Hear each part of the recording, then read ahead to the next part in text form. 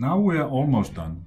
We have selected intervals and we have modeled each and every interval. And what we can do now is that we can look up each chemical in the NIST database and identify or find the closest match and create a peak table. And in order to do that, we need to find back to our window here. And there is a button called Make Report. So I will simply push this button and it will generate a report.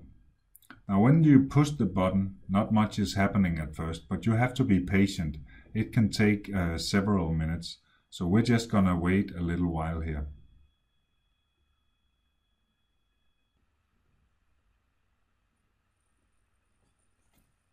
And here we are. So after 3 to 4 minutes, we actually have a report made, as this little window is telling us. So I will press OK. So once the report has been generated, we can go to the project folder and find the report Excel file. And let me open this one. Now there are 2 tabs.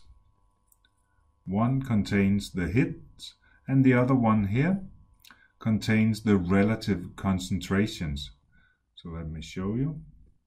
What we basically have is that we have each and every experiment, and then we have each and every identified peak with the NIST identification. And here we have the relative concentrations. So we have a complete identification as well as quantification of a few hundred samples and a few hundred chemicals with 2 hours of work. Let me zoom out again.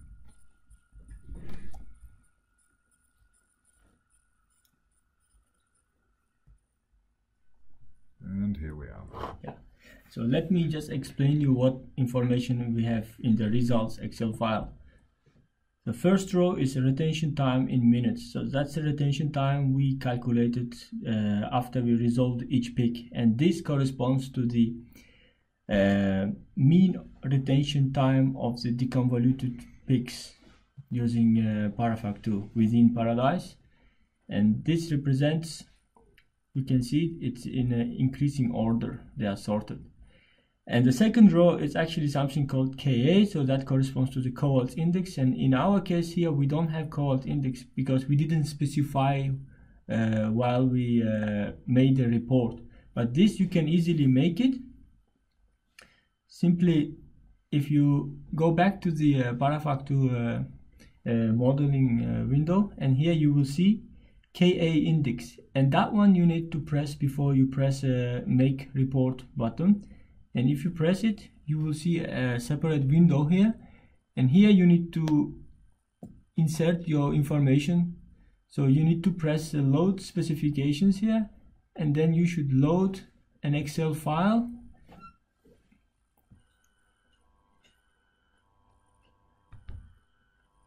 You need to load, for example, this kind of Excel file.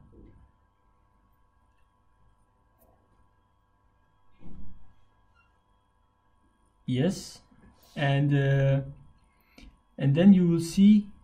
Let me open it. Yeah, so you will see that in the first column you have to put the number of carbon atoms of your alkane mixture, and here you need to put the retention times in minute. But here this is just an artificial, that just for presentation purposes we are showing you here. So once you have done that one, you can then you just say OK. And then in your report Excel file, you would have retention indices calculated automatically. And this is an identification, the third column. Here you get only the top hit from the NIST. So we all know that in metabolomics, identification is not always the case that the first hit from the NIST is the right component. But this is your own responsibility to make sure that you have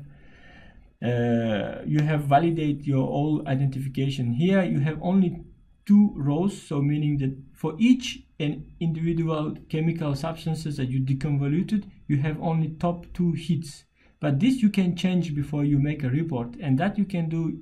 You go back to your own NIST, and you go to the options, go to the library, search options, and you go to automation. And here, because in our NIST our setting was 2, we got only top 2 hits from the NIST. But this you can do, you can change it, and you can make 20 or 10, and then decide which one of the 20 hits is your right component. And you can see if I just press the first hit of the first component, you have this information saying what is its name.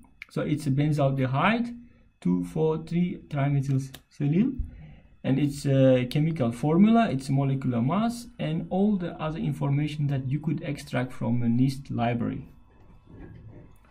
And with that, I think we are done with sort of the basic use of Paradise. We hope you found it useful. Thank you very much.